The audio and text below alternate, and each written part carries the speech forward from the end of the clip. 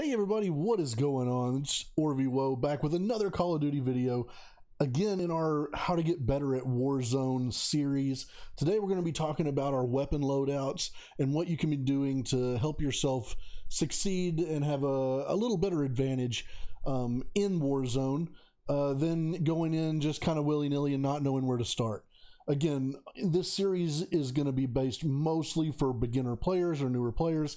So a lot of you may already know what you want to do here, but for the people that are just starting out or maybe just don't really have a great grasp on what you want to pick for your guns or how to decide what guns to run, this is going to help out a little bit here. So let's switch over here to our loadouts. Now, one big question that you're going to have to ask yourself a lot as we go through this series is what's important to you. Is it important to you to get better, or is it important to you to just have fun and play? Because just having fun and playing, if it gets you to play more, will in turn help you play a little better. It won't be as quick. The growth will not be nearly as fast or as steep, but the more you play, the better you're going to get, regardless of what you use. So if you think that it'll help you more to do that, go for it. Have fun. That's going to be the most important part. If this is just a grind and it pains you to play every day, you'll get a little better, but you'll hate it in the process. So who cares? But if you are focused on getting better and it doesn't bother you to kind of maybe try one loadout and play it for quite a while, or different things like that, there are definitely ways that we can help improve and get you a little ahead of the game when you're playing against other people around your same skill level. So answer that question to yourself first, and then once you get in, we'll show you kind of what you want to look at through your loadouts. So the main question when you're building a loadout about what guns to use, it's going to shift as the meta shifts to a degree. My dogs are going crazy over here, but the main question, regardless of the meta, is how can we cover the most ground with our two guns, with our loadout? So what we want to look at, it wouldn't do us any good to run two snipers. It wouldn't do us any good to run two submachine guns, really, usually, because say you're running the Cold War MP5 and the Bullfrog. Well, those are both excellent up close, and maybe the Bullfrog can even stretch a little to the mid, but if you're ever stuck in a situation where there's nothing in between you and your enemy, and you're 100 meters away, you're probably going to lose to anybody that's got an AR or a sniper. You're just not going to be able to close that gap quick enough. Same way goes with snipers. If you have two snipers, or if, say, you have an extreme long-range AR, like the Growl, or and a sniper, well, that's excellent until you're stuck in a house where you're within 5 meters fighting and everyone else has gallows and street sweepers and MP5s or what have you. So we need to be able to cover the most ground in one class that we can. Now, there are a bunch of ways to look at this depending on how the meta changes as well. Sometimes when there's a really overpowered secondary, you can get away with just running Ghost on all your classes, kind of like how I have these set up, and then pick up a second gun off of another Ghost drop as you go forward. Sometimes it's more important to have overkill on your first class, get your two guns right away, and then pick up Ghost later on in the game. That is going to change quite a bit as the game just progresses itself. You'll kind of have to figure out where we are in the meta when you see this video on that. At the moment, there's no secondary that's super overpowered. The Psychovs were, but they're not at the moment. So you can definitely grab Ghost off the rip if you want to. They're good enough to handle themselves, but I would still recommend getting your second gun as quick as possible. So for me at the moment, because there's no super strong secondary, I'm running an overkill class from the get-go, just because I want to be able to handle anything I run into quick. Also, I tend to play pretty aggressively, and because of that, I want to be able to cover as much ground as possible from the start. So when you're looking at this, you want guns that can do well up close, cover most of the mid-range, and then you want to try and get some long range as well in there. at the moment, this is my favorite loadout. This XM4 right now at the moment, the way that I have it set up here, is an absolute beast. I think it's as good as almost any submachine gun at the up close stuff. Maybe the Bullfrog is, I think the Bullfrog technically, if you break down just numbers, I think the Bullfrog's probably still a little better, but this compares very well with it. And then when you get out past 15, 20 meters, this gun is much better. This can cover anything from short to mid. And the way I have it built here is for movement speed. I can go over a little of that in a minute here too.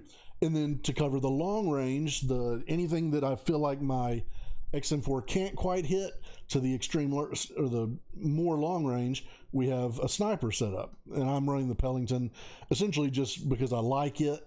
The car is the sniper to use at the moment. There's really no way around it. But the Pellington is very similar, and so I like this loadout with the Pellington. So it doesn't have to be these two guns. These are the two that I've had the most luck with recently. But you just kind of want to look at it as in that manner. What's my close to mid? What's my mid to long? And so you can do that by running, let's just go down here and build us a class. Let's say you want to run let's say you want to run the Bullfrog. I've got it leveled. So we get us a Bullfrog, and let's get all this stuff off of here. Probably going to want the Grew Suppressor on most things. There are some ways around that. You can run nothing on the front or the Eliminator sometimes, but the Grew Suppressor, it's tough to beat in the moment. Most of the time now on the subs, you're looking at Task Force as the good barrel. This has changed a lot recently. The Cold War guns came in and none of these worked right, and then they worked differently. Then they've changed them again since then. So you'll kind of want to play with this. You have some room to play around now, but what they say that they do on the pros and cons now should be what they actually do. That was not the case in the past. Anyways, Task Force is usually a good bet on this. On the Bullfrog specifically, a lot of times you can get away without running any sort of magazine because it already has so many bullets, but the Spetsnaz 85 is good. I always like to run skeletal stock on just about everything because any of my up close guns, I want to be moving as fast as possible. Strafe speed, all of that. You saw on the XM4, it was built all for movement. Skeletal stock is going to give you the most there. And then underbarrel, you can either do underbarrel or sometimes an optic, depending on how you feel personally about the iron sights of whatever gun you're setting up. Specifically with the Bullfrog, the headshot multiplier is so high that if you have trouble getting headshots, sometimes an optic will help with that. But if not, then you're either going to want to run an underbarrel like the Speed Grip or the Spetsnaz. And you can run some aim down sight stuff here. The problem with the aim down sight time rear grips is that it hurts your sprint to fire time, and with close-up guns we want our sprint to fire as high as possible. So for what we're going to do now, we'll do the Bruiser Grip. This is a pretty decent loadout. There may be more meta loadouts or more popular loadouts, but this is a good starting point, and then you can play with things to see what works best for you, because even though something may be better by 2% or whatever, your gameplay is your gameplay, and you're going to need to find out what works best for you. So anyways, we have us a close-up gun. We're going to go over here to overkill because we're making an overkill class, and now we want a mid to long range gun. Again, it's pretty open right now. Sniper and sub, if you feel like you're getting really good, if your aim is good, if you feel like you're really cooking, you can go sniper sub. That's pretty tough. So if you are kind of new to the game, I would recommend sub AR or AR sniper. Try not to make that gap so wide because you're going to get stuck in those mid-range fights with nothing really excellent to work with. There's a bunch of different ways you can run. Right now, until they nerf it, and they are going to nerf it, the AMAX is still kind of the king of your mid to long range on ARs. If you want lower recoil, the Kilo or the M13 are excellent. The Grau is still one of the best guns in the game. Very, very low recoil. Again, much like these, all these three are very close together. Not a lot of recoil, not a lot of power, but they're going to hit what you aim at. The Ram 7 is a very good choice. The only big drawback with it is your movement speed is going to be really slow. But let's just pick something kind of normal. The M4 from Modern Warfare is a very solid gun. Whoops. Lost it. It's a very middle gun. It doesn't do anything incredibly well, but it doesn't do anything awful either. So we're going to go monolithic. On any Modern Warfare gun, you pretty much always want the monolithic. There's really no drawback to running it. On your mid to long range gun, you're going to want whichever barrel gives you the most bullet velocity and most damage range, because we are trying to stretch this out. So for us, it's the Grenadier. And in this case, since we are going mid to long range, now we're going to want to put a sight on it. The VLK tends to be the best for the Modern Warfare guns. JGod actually just did some testing on the Cold War scopes, and the Axial 3 times reduces your recoil on those guns, so you'll want to run that route. I like to go with as many bullets as possible pretty much all the time. And then when you're looking through all of these on these grips, where there's so many of them, the rule of thumb essentially with Modern Warfare guns is go Commando foregrip. You can try Merc as well. That for a while there it was glitched out to where it helped more. It doesn't anymore. Some people still like it better. Totally up to you. Commando foregrip. This is a very solid loadout that you can put on pretty much any Modern Warfare AR and do pretty well at range. So that gets us all of our very close to kind of the shorter mid. This will pick up on the full mid to our pretty long. We are going to be at a little bit of a disadvantage against snipers. That tends to be a little easier to outmaneuver than when you get caught up close to someone. When you're stuck in a building with someone, it's hard to get out and away from that building. When someone is sniping at you from 300 meters away, it tends to be a little easier to get away from those people, hopefully. So this is a pretty solid setup. Let me go ahead and move down here into perks and talk about these for a bit real fast. There are tons of perks. Most of them are useless in Warzone.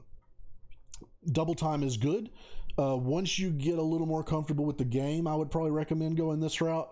When you're tac sprinting, when you're slide canceling into your tac sprint, this becomes a huge deal. Until you're really doing that at a high level, EOD is probably going to give you the most bang for your buck on this first perk. Double time is great. Run it if you want to, but if you're not slide canceling, if you're not taking advantage of your tac sprint, you're going to be wasting this perk.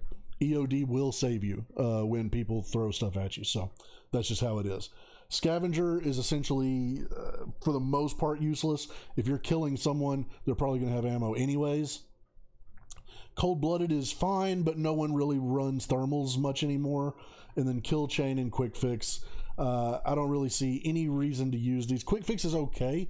The immediate health regen is nice if you're in a bunch of fights and you're low on plates, but it's only going to help you so much. You got to get the kill to get the regen back. It's just not super beneficial. On perk 2, we're obviously running overkill on this class to get our second gun, but Ghost is really the only other option here. When you do get, again, higher level and want to start branching out, restock is super powerful, especially if you're running stuns and like knives or Semtex or whatever. You'll restock that very quickly, which is awesome, but you're losing Ghost because of it. Most of the people I think that are going to be watching these videos will get much more from Ghost than you will from restock. Hardline, Point Man, those are not much you're going to want. High Alert is okay, but it only works, I think it's within, I want to say 100 meters. It's either 100 or 200 meters. So if a sniper's looking at you from far away, it's not going to alert you. If people are closer than that, I would assume we would probably be able to tell or know hopefully where they are anyways. So it's just kind of a little more of a type of a gravy like perk. It's just kind of extra.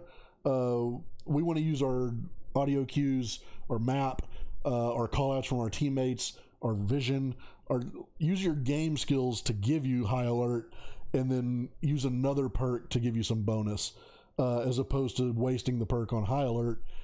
It might save you sometimes. I don't think it saves you enough to go past Ghost.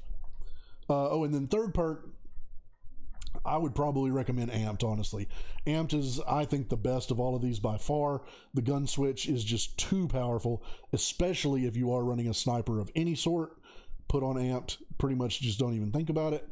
The next one I would say would be probably Tracker.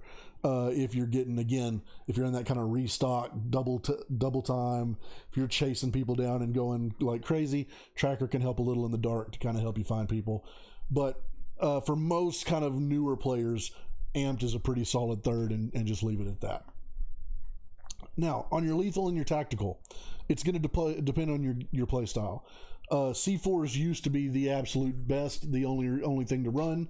They got nerfed significantly. They're now essentially really only good for blowing up cars, and even them, it's a little iffy.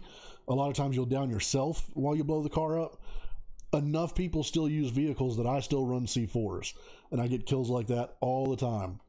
But if you're not going to run the C4, I think Simtex is probably your best bet on a throwable.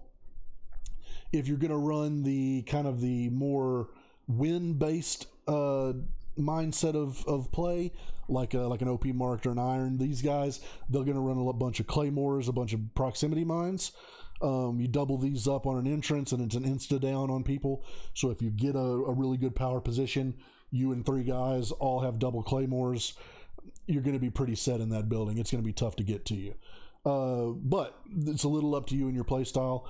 Throwing knife is also excellent. If you get someone down, you hit them with the throwing knife, it's an insta. They're gone. So you don't have to waste any more bullets. You can pick up your throwing knife as you track over them. A little higher skill level, and you lose out on being able to throw a nade through a window or something, but it's something to think about. On your tactical, there's really only 2 choices here: heartbeat sensor or stun. The flash doesn't do enough. Smoke is okay, but it's limited on what it's going to help you actually do. Snapshots are fine, but the heartbeat's a better version, and it's reusable. That's probably the biggest thing about the heartbeat sensor, is that it never ends. You can use it a million times. It never goes away, like your flash, like your stun, like whatever. Gas grenades are great. Pick them up off the ground and use them early. They're really strong then. Don't use it, I would not say, as your class setup. I would say heartbeat sensor or stuns. You're going to get the most out of those in your setup. So, let's say we run heartbeat sensor C4. This looks like an excellent loadout. With this loadout, you're going to be already ahead of anyone else that's not running the absolute meta, loadout-wise, and then you're going to be able to compete with the people, roughly, that are. Now, again, skill level comes into a lot of this. That's why you'll see a lot of YouTubers running non-meta weapons and dropping 40 bombs. Good players can kill people with any gun. But when you're learning, when you're starting, get you a good solid class setup like this. You'll see you should win more of your fights than you have been in the past. And again, how you set these guns up are important. You know, you can't just throw whatever on that you want and expect the gun to do optimal work. It'll still work, it'll do what you put onto it, but it just may not be what you expect to get from it. So build your weapons out like this if you're looking to have a little more streamlined setup. And I would recommend change it up all the time. It's right now, especially once they nerf the AMAX a little, the meta is wide open. Try guns that you want, but notice in your fights, it shouldn't take you but 2 or 3 games. If you've got your guns and someone kills you, see what guns they're running. And I'm not talking about if they sneak up behind you with Deddy, but if you're in a normal good gunfight, you feel like you fought it well and you lost, look at what they used. If their guns are set up better than yours, then that's probably an idea that what you were running is just not going to work very well. So you can kind of go with that. Use this to help you build up some classes, see how it helps your KD, see how it helps your gunfights. Let me know in the comments if you have a certain setup that you're really liking right now. Again, personally, the XM4 is just beasting. Again, and just really quickly, I'll go over why I like it. This setup, Raider Pad and Bruiser Grip. I have so much movement when I'm aimed down and shooting. I'm faster than the guy usually that's shooting back at me. So I'm strafing and he's missing shots and I'm just lasering him in the close range. That's why I like this particular setup so much. Anyways, I hope the video was helpful. Hopefully you learned a little bit of something. Again, remember we got a Twitch stream. It's Twitch TV /OrvyWoe. You should be able to find me there. We stream almost every night. We got more videos coming soon here. We also have a TikTok. You can find it all. It's all the same name. Really appreciate you guys watching the video. Hopefully we'll see you soon.